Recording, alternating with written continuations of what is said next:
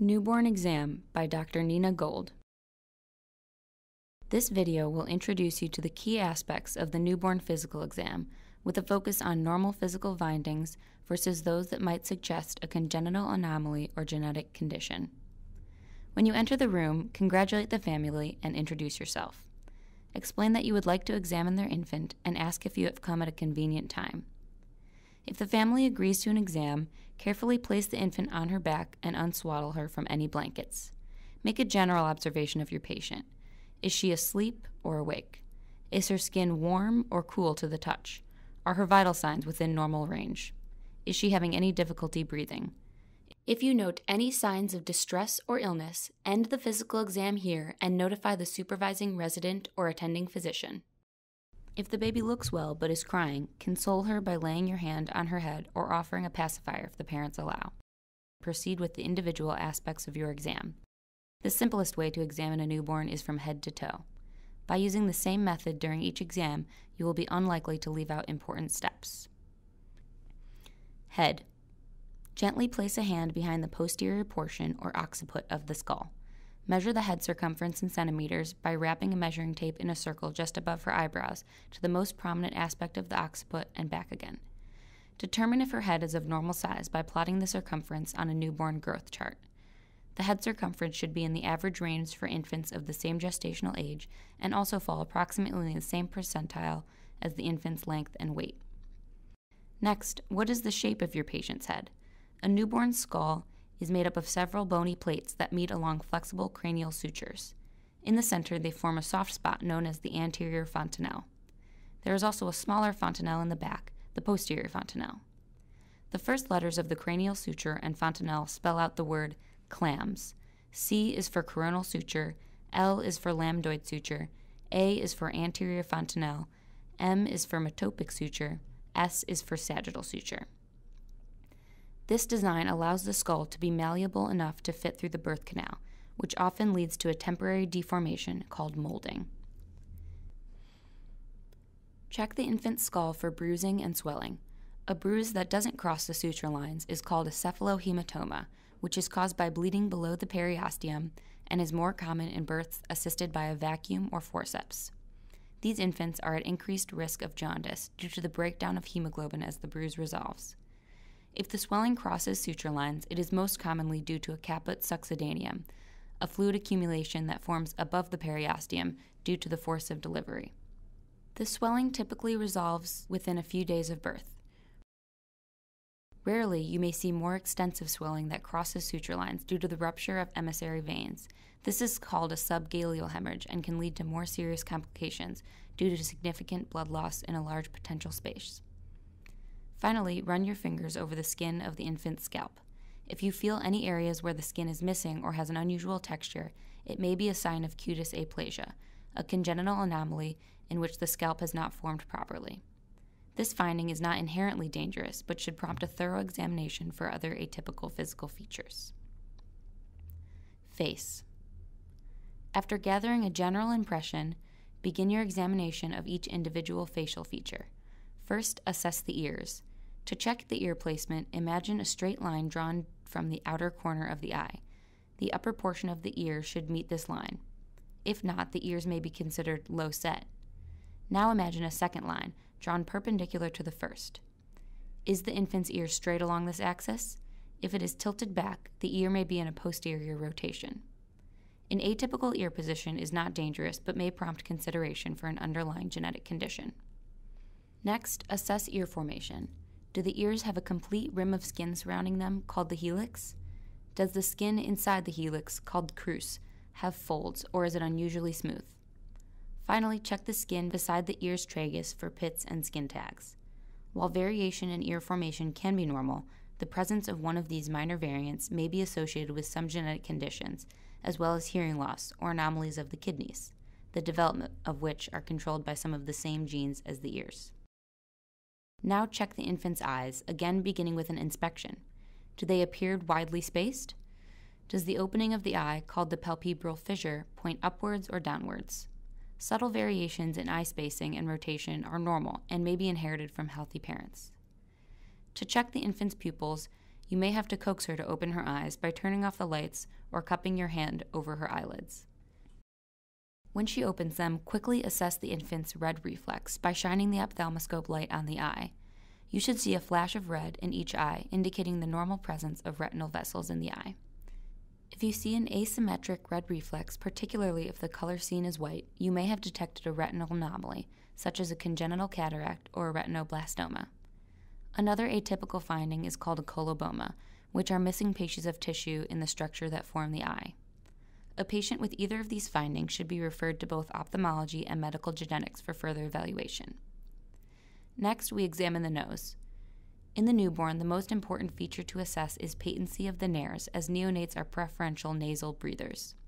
If there is any history of respiratory distress or noisy breathing when feeding or crying, patency can be proven by passing a small French catheter through each nares.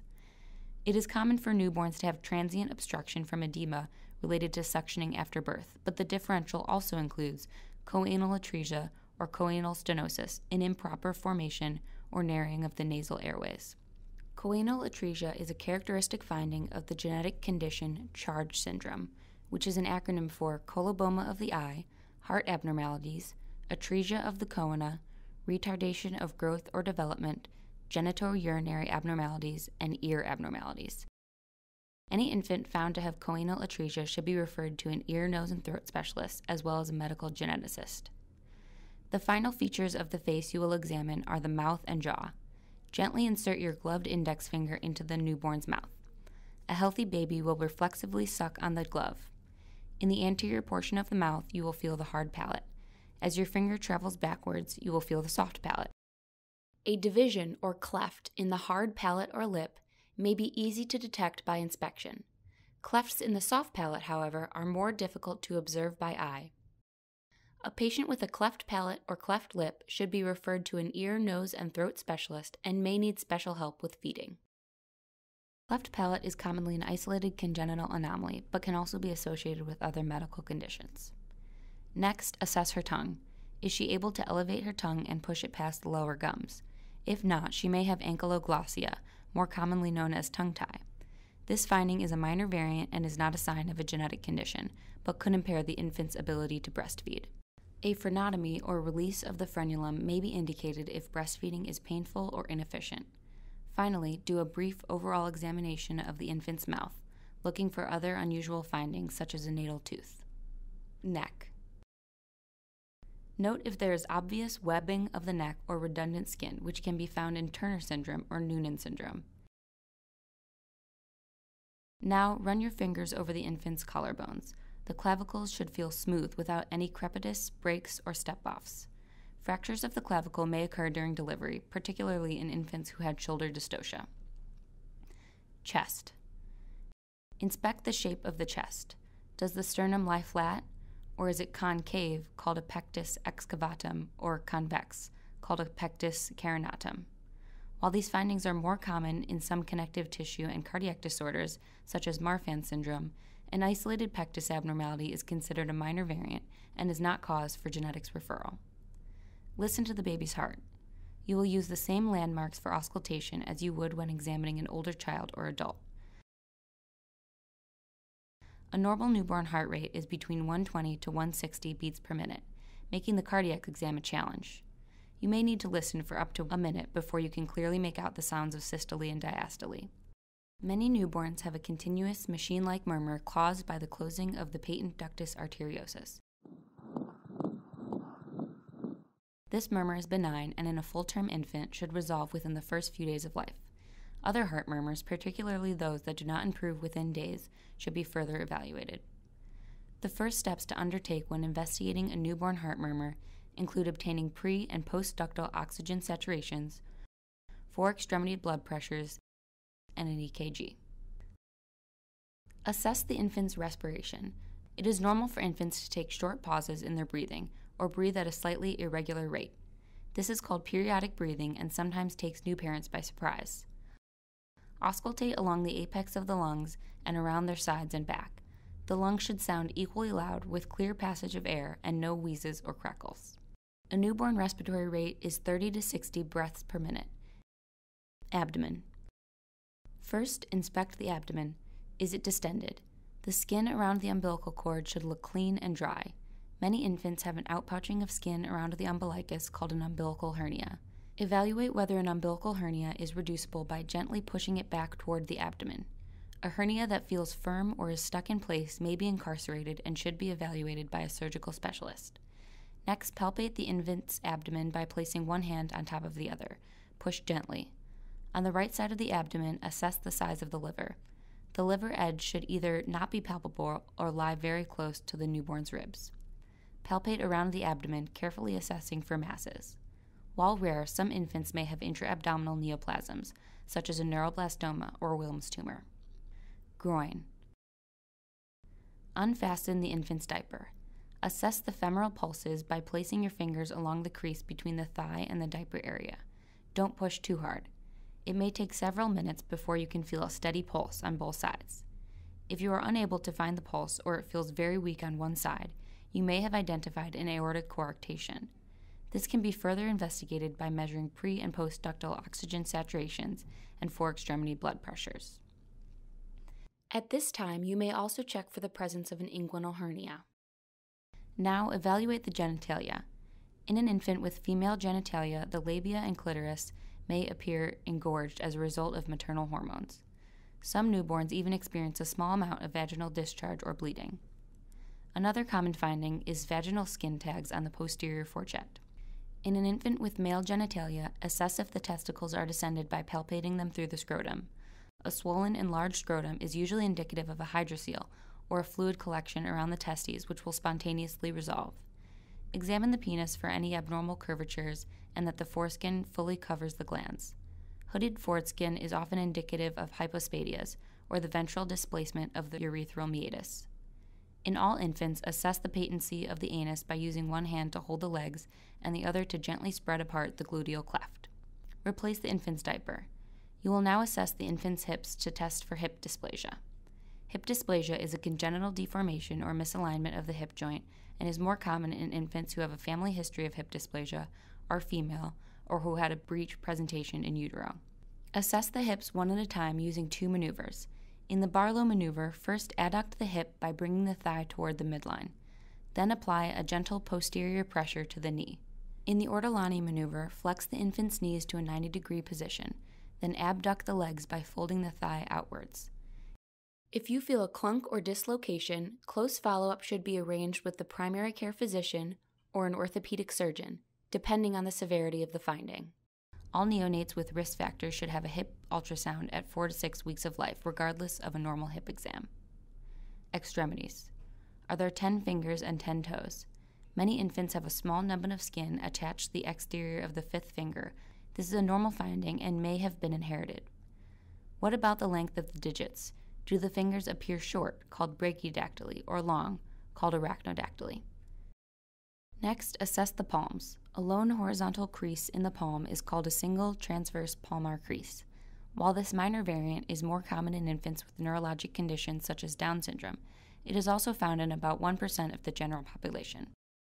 A minor variant in hand morphology should not prompt referral to genetics, unless it is one finding among a constellation of others.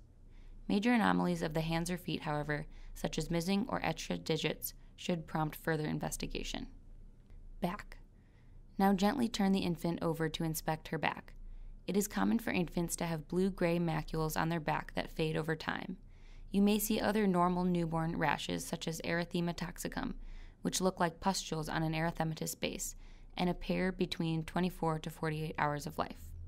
Look at the sacral area. If you see a dimple there, check if you can clearly visualize the base of the indentation. If you cannot, the infant may have a spinal cord abnormality known as a tethered cord or spina bifida occulta. Other findings concerning for a spinal cord abnormality are a conspicuous patch of hair on the lower back or an asymmetric gluteal cleft. Neurologic. The baby's mental status can be described as awake or asleep, irritable or calm, consolable or inconsolable. To test her muscle tone, pull her toward you. Does her body feel stiff and hypertonic or overly floppy and hypotonic? Does her head come up with her body to a sitting position or does it lag behind? You can assess her motor function by observation. Does she move all her extremities well? Is her face symmetric? Sensation can be determined by noticing how she responds to your touch. A unique aspect of the newborn exam is the primitive reflexes. When assessing them, note if they are symmetric, as asymmetry may indicate a neurologic or orthopedic condition. To test the Moro reflex, hold the infant's hands and pull forward until her head is a few centimeters above the bassinet. Drop her head gently into your other hand. Her hand should open and her upper extremities should extend and then retract. The palmar grasp reflex is easily listed by pushing your fingertip into the baby's palm, causing her to wrap her fingers around yours. The rooting reflex is evaluated by stroking the infant's cheek, leading her to start suckling her mouth in anticipation of a feed. After you have completed your exam, change the diaper if dirty and reswaddle the baby. Place her on top of the blanket, wrap one corner of the blanket around her body, fold the bottom of the blanket up toward her chest, and finally tuck the remaining side of the blanket around her and beneath her back. Thank the family for allowing you to examine their new baby and ask if they have any questions. Thank you for watching this video on the newborn exam.